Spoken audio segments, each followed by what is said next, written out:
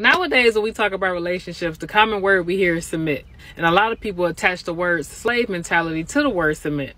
Here's some issues we have. Men not knowing how to lead, people trying to control their partner instead of having each other in a respectable check. Another issue is people trying to replicate other relationships and not do what's best for them. Most women say, I cook, clean, I'm good in bed, and I'm faithful. Those are great necessities to have as a woman. And of course, he cares because you do those things for him, but it's mostly just cuffable conveniences. It's not submitting. Let me simplify it for you. If they say gas prices is $15, you're going to submit to that because you want to drive. If you play sports and the coach say, hey, curfew at 10, you're going to submit to that because you want to play. Why not submit because you want your man? If your man treating you good, being who you need him to be and providing for both of y'all, why not submit to his wants and needs if they're respectable?